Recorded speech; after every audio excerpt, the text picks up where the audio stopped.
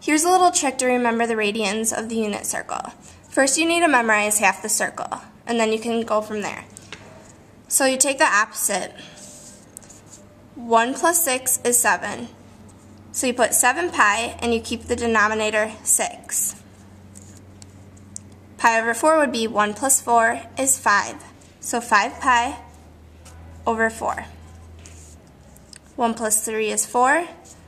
4 pi, keep the denominator 3. 1 plus 2 is 3. 3 pi over 2. 2 plus 3 is 5. So it'd be 5 pi over 3. Just like all the rest, you do 3 plus 4, 7.